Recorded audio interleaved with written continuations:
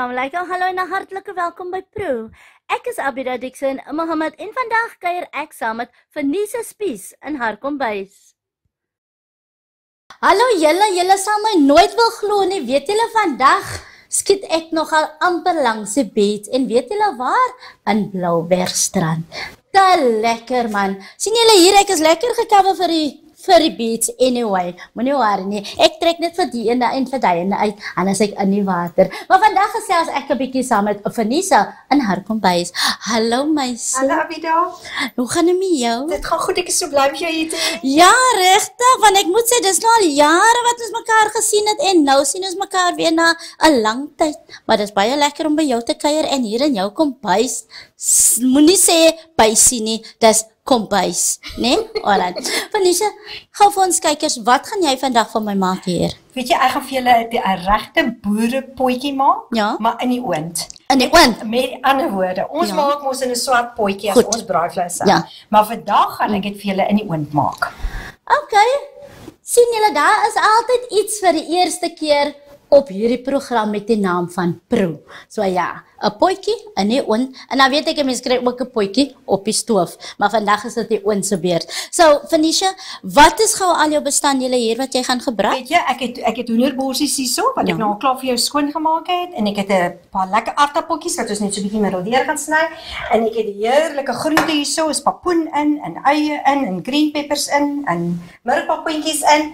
En ja, dit gaan nou alles saam in een pot hierso. Yes. Soos wat ons nou op die vuur sal gemaak het en dan gaan dit reguit oond toe. Okay. Met 'n speserye. Yes. Ek het 'n bietjie gemengde speserye daarin. Daar's neut in, daar's naaltjies in, daar's paprika in en natuurlik die hoender wat ek met so 'n bietjie speserye gesmeer het, né?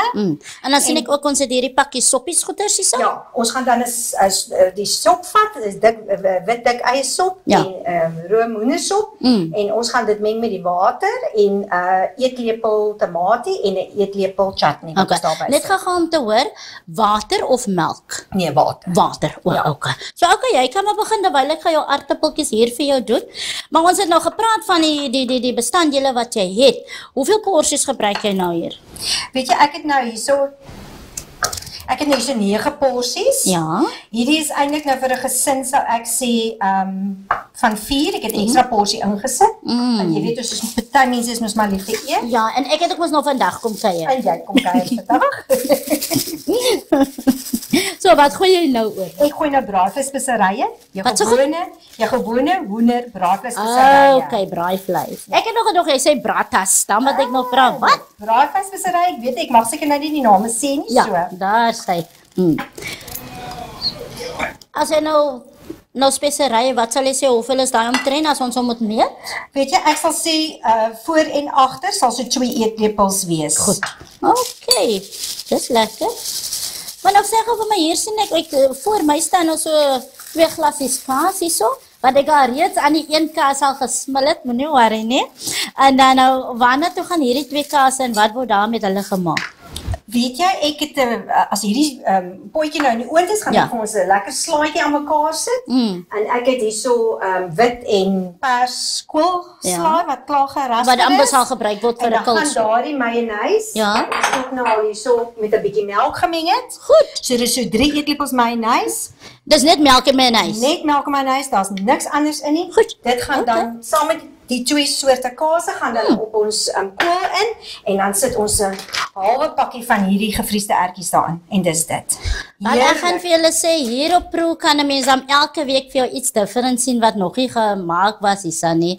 Kan ek maar jou soppies vir jou aanmaak? Asseblief, dis sal baie gaaf wees. Daar sê.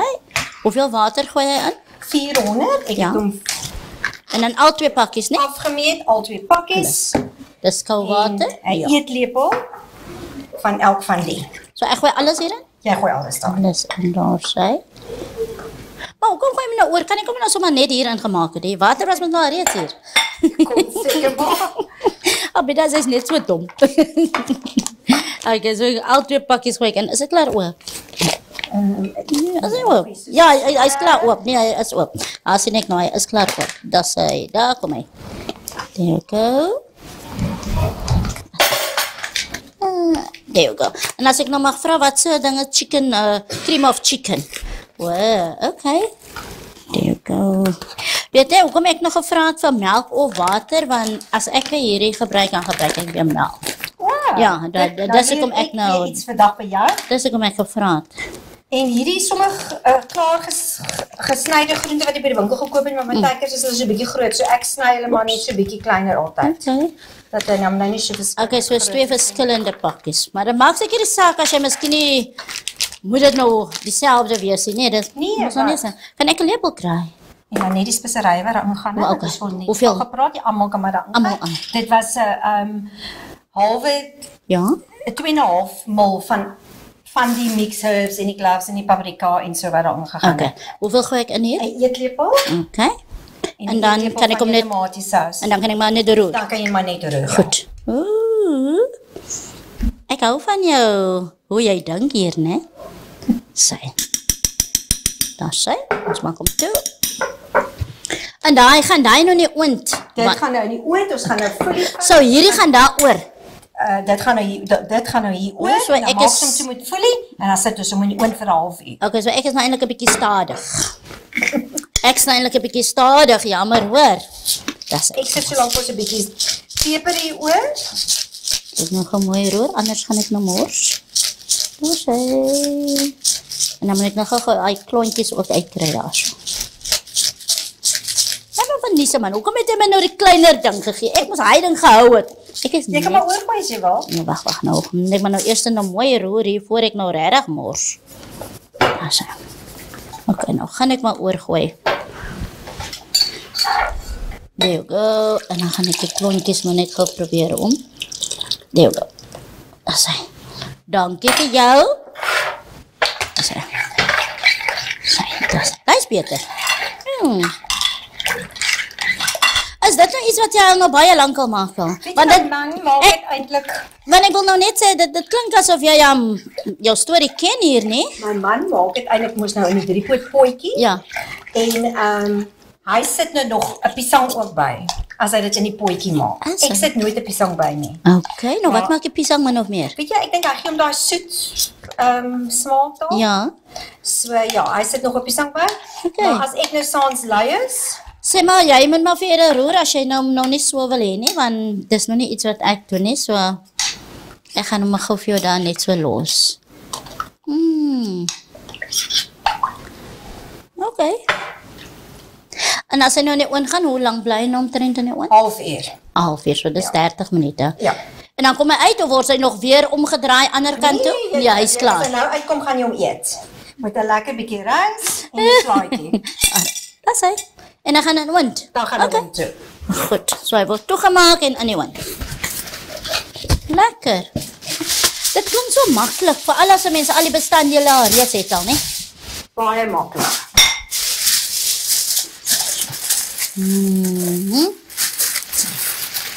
There you go. Kan ek maar die oondjie vir jou oopmaak? Asseblief. Goed.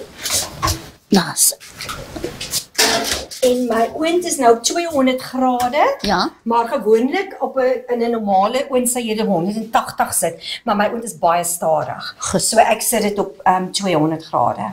Sy sê haar oondjie is baie stadig, nou hit sy dit nou eintlik maar aan. Bly ingeskakel, ons is nou weer terug.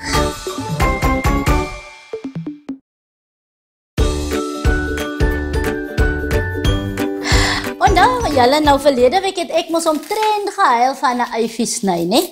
En nou vandag het ek besluit ek gaan nie daai eifie sny nie. Ek gaan maar nou vir haar vra om my eie eifie te sny sodat sy maar kan huil as sy maar dan nou moet.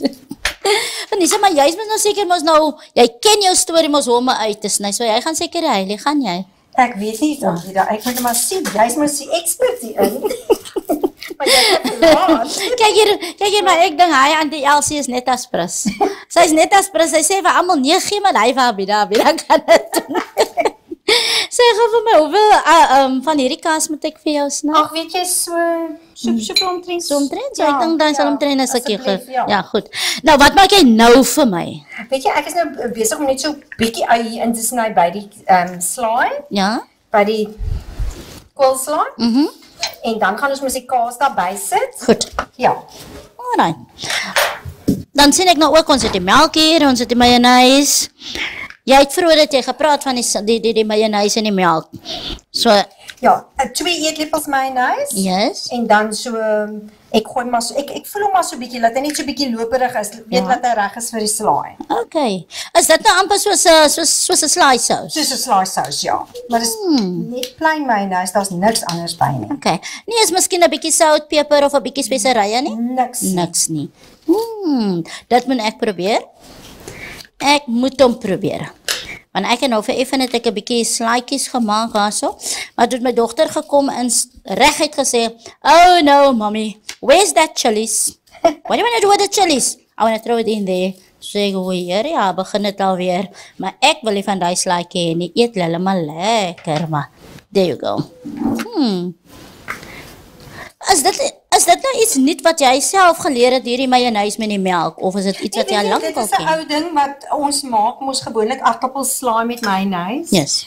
En die ou mense, soos ek verstaan, my ouma hulle het net die mayonaise gevat en melk by gegooi. Goed. Maar ons het nou al, as ons aardappelslaai maak, dan gooi ons nou party gooi bietjie suiker by en ander gooi bietjie kondensmelk by. Ja. Wat ook baie lekker is. Okay. That's nice. Alright. Ja, sê, nou maak ek maar toe. En ek wil nog 'n bietjie feta ook sny. Ek dink jy kan maar nog so 'n bietjie, ja. Goed. So julle moet maar dophou wat Venetia maak hier, né? Want onthou net julle weet mos al hierdie al hierdie resepte sal wel op die Proe se page gaan. Waar maak ek hom geoop? En dan gaan sien, daar sê. Venetia? Daar sê. Ja, oké. Okay. Is hier, okay. Nikkie, julle een vir jou sny? Abidah, ek dink jy kan maar weet jy die feta doen nogal iets aan die slaaitjie. Regtig? Ek weet ja. Is jy nie lief vir feta nie? Nee, I love it. Weet jy net die feit dat dit so lekker souterig is, né? Ja. I love it. There you go. That's it. Ja, ons eet hom soms so partykeer saam met lekker swart olywe, né? Olywe? Nie vir my nie, dankie. Nee. Nee. Dit is so lekker, dis iets wat jy moet leer eet. Nee. Weet jy, ek is maar net partykeer eet ek net goeders met my oë. En as ek sien nee, daai lykie van my reg het, dan gaan ek hom eet. Het ek hom nog nooit eers geëet nie, maar ek net nee. Hy lykie van my reg is so nee, jy gaan nie in my mond in nie. Is baie lekker, hoor. Net so sout as die kaas. Ek kan nog onthou, een van my kleinkinders het eendag gedink dat die ding is soos 'n dryf. So hulle mos nog gedink is drywe en toe eet hulle nou, maar toe kom hulle agter, maar nee, hoe probeer die drywe dan nou? En hulle het weer gewaar het. Ons was ook 1 jaar was ons by 'n familiegeleentheid en toe word daar nou vir ons nou kos voorgesit, tong en al daai tipe van goeders en my oudste kleinkind, sy het nou die tong geëet vir die eerste keer en toe vra sy, "Mama, can I have more biltong?" En dit was like so funny, want ons het nie geweet waarvan die kind praat, maar op die ou en toe sal sy mos nou sê, "Ag, gooi tog my kind." Dis hy. Jo. Nou die en kyk hoe oulik lyk hy. Weet jy die ertjies gee nou eintlik 'n groen kleur aan hom, maar hy gee ook 'n baie lekker smaak aan hom, hoor. Maar byvoorbeeld miskien nou ek maak byvoorbeeld jy gebruik nou die ertjies, waar ek dalk miskien nou 'n bietjie Dania blare sou gebruik het. Verstaan jy nou net om die groenigheid te kry, maar dan gebruik jy die ertjies. Ja. Sjoe. Waar koop jy jou Dania blare? By enige winkel, by die vars. Al die groot winkels, daar by die petersilie goeders wat jy sal kry. Maar ek met vars, né? Ja, met die varses sal kry. Want jy kry mos nou jy kry dit in die pakkies ook, ja, wat jy sal ding is. Maar nee, ek koop mos maar altyd die bossie. En dan, jy kry dit nou, jy hoef dit eers meer af te sny die stingel, soos hulle sal sê nie, né? Ja. En dan af te was, want jy kry hom nou al klaar skoon in die pakkie ook al, ja. So dan gebruik jy maar daai, maar ons is mos nou al gewoonte aan die ou manier van daai tipe van goeder, so ons hou dit maar daar en so. En daar is 'n slaaitjie ook klaar. Daar is die slaai. Mense. Daai is alweer nog iets lekker. Nou weet julle wat, sien dat hier nou nog feta ook oorbly, gaan ek nou 'n stukkie feta ook eet. Venetia, as jy aan die kombuis is en jy is besig, wat is vir jou baie gou om te kook in jou kombuis?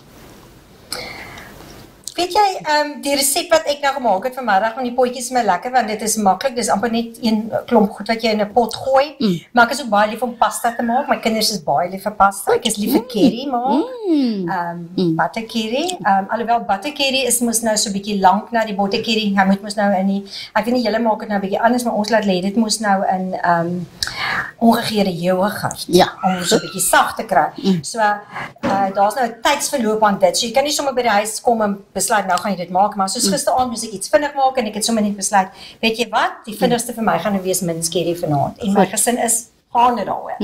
Lekker. So, dis 'n vrou wat baie talente het, en nou hoor julle ook, sy kan sommer baie lekker curry ook maak, so terwyl sy kan curry maak, sy moet net seker maak, sy gebruik basmati rys vir haar curry, en haar curry sal ewens nog lekkerder proe. Bly ingeskakel, ons is nou weer terug.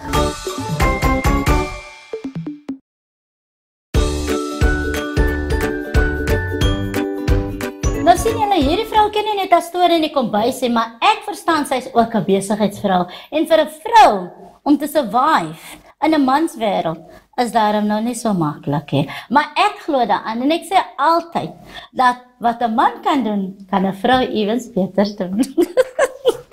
Venetia, jy is dan nou in die besigheidswêreld. Vertel my so 'n bietjie daarvan. Ag, weet jy, ek het so 19 jaar terug was ek inforceer in hierdie bedryf, en ek was eintlik 'n sekretaresse gewees vir my man. En toe het ek hysterektomie, toe kom ek terug by die werk, en die baas sê vir my, weet jy wat, jy het nie meer 'n werk nie as jy nie nou gaan begin masjiene verkoop nie. En ek sê toe vir hom, weet jy, ek kan nie masjiene verkoop nie, ek is nie 'n verkoopspersoon nie.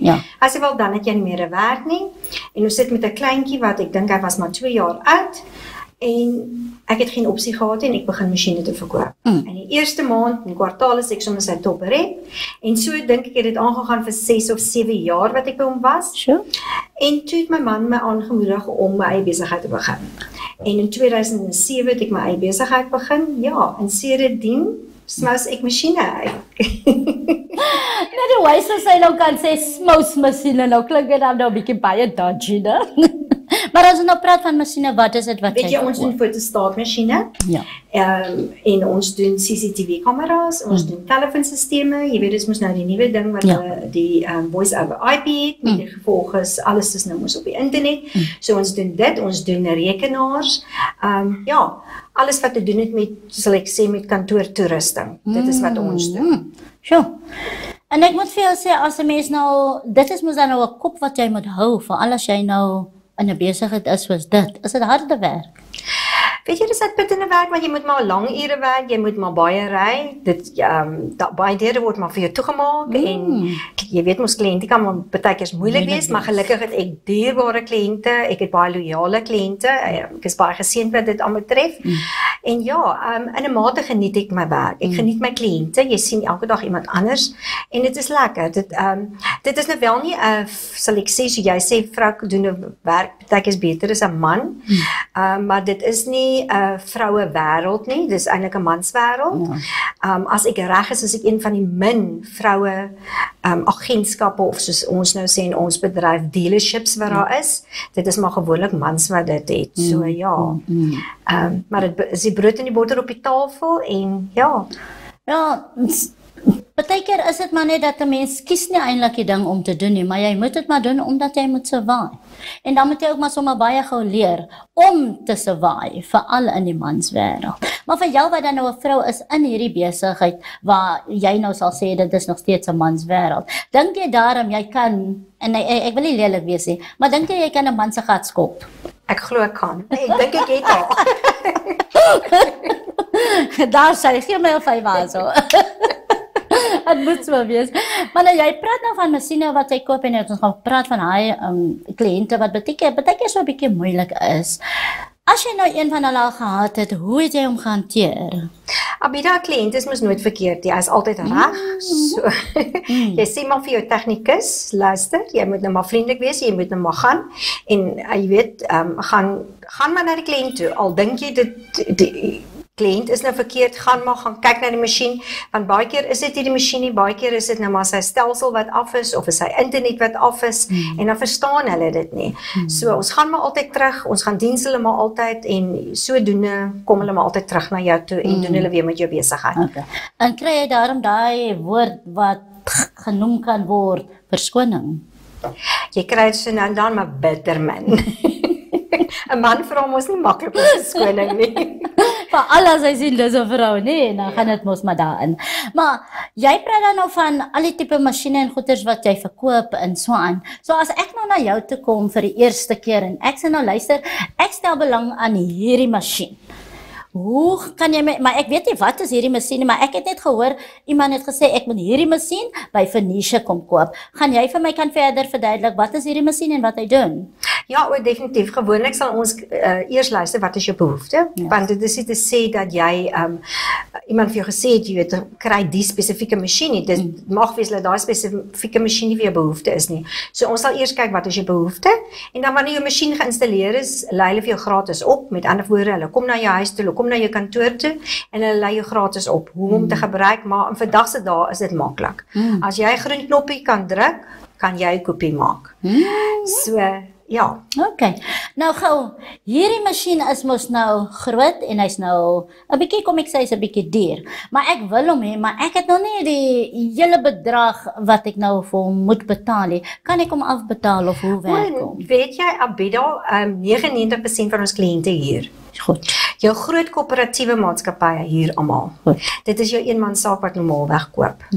Maar jou groot maatskappye hier almal masjiene. So ja, nee, definitief kan jy meer. Sjoe. So julle laai dan ook af of moet ek self dit kom haal? Ons bring hom na jou toe, ons installeer hom vir jou gratis en ons gee ook vir jou opleiding hoe om hom te gebruik of vir jou sekretaresse of vir jou werkers wat jy op die perseel het. Wel, ek moet sê ek haal my doekie amper af vir vrouens wat alle storie ken en al die tipe van goeders. Maar Venetia, ons het nog gesels oor jou besigheid, maar ek sien dan hier, ons het 'n baie mooi, kom ek sê nou, 'n masjien hier voor my. Gee gou so 'n klein storie van hierdie, want jy het iets hier genoem. Weet jy, Abidah, dit is 'n cookie barrel. Dit kom eintlik nou van, ek het vir jou vroeër vandag gesê, die tannie en oom is eintlik vir my soos 'n tweede ma en pa, en vir my kleintjie is ouma en oupa. So dit kom van sy ma se kant af, maar my ouma het ook enetjie gehad wat presies soos dit gelyk het. Haar is en was net rond geweest, ook met 'n dekseltjie en so 'n dingetjie aan.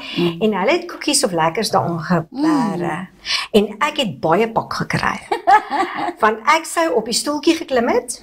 En ouma het ook op 'n stadium die sideboard, soos hulle dit genoem het, se sleuteltjie daarin gewerk. En in die sideboard was altyd baie lekker goed.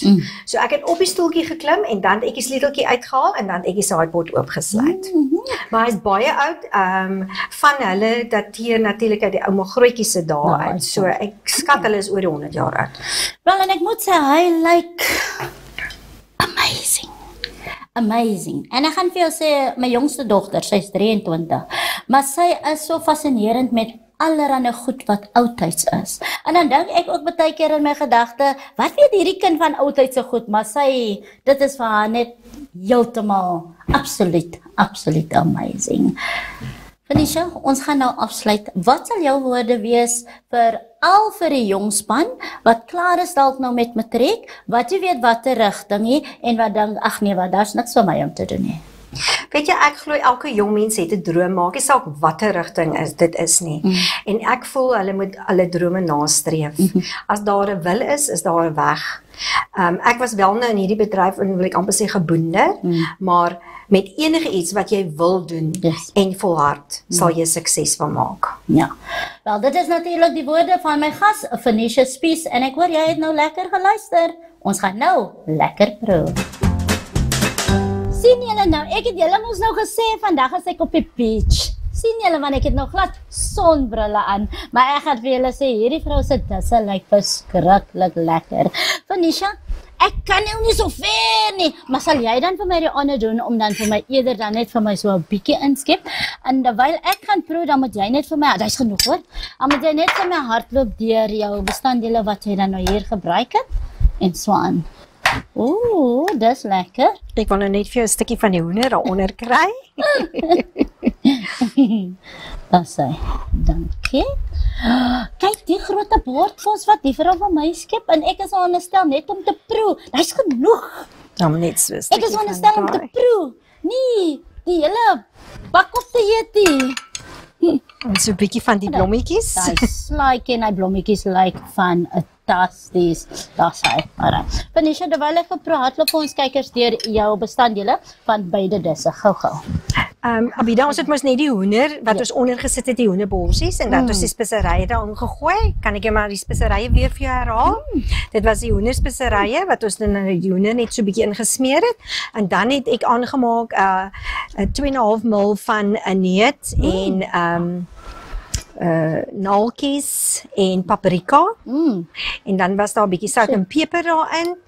En dan het ons dit onder in die bak het ons die hoender gesit, ons die groente bo-op gesit, ons het die heel aardappeltjies middeldeur gesny, wel daaroor gesit en dan het ons die 2 pakkies sop gevat, die wit eie sop en die hoendersop en aangemaak met 'n bietjie water met jou 1 eetlepel chutney en 1 eetlepel tomatiesous. Jy is meer as welkom om ook 'n teelepel of 2 suiker in te gooi en dan het ons dit net boor gegooi en ons het dit gebak vir 'n halfuur. Dan jou slaai is net koolslaai. Ek het vandag nou die pers slaai gevat met die wit, maar eintlik is die wit baie mooi. As jy net die wit kan kry, ek kon ongelukkig dit kry nie.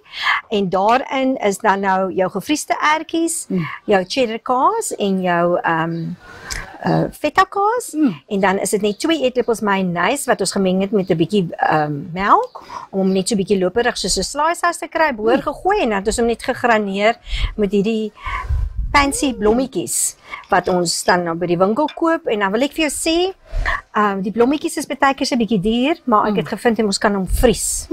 So hier's gevriesde blommetjies vandag in ons slaai. En hulle lyk net so mooi. Maar ek moet vir jou sê coleslaw is mos maar altyd 'n gunsteling vir baie. So jou coleslaw wat verskillend gemaak is, proe baie lekker en dan jou hoender. Hy is wel lekker sag en sappig van binne.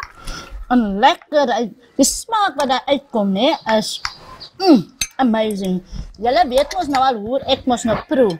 So ek gaan vir julle sê totally amazing. Maar dan wil ek gou vir julle herinner net om te sê hierdie resepte sal op die Proe se Facebook page wees.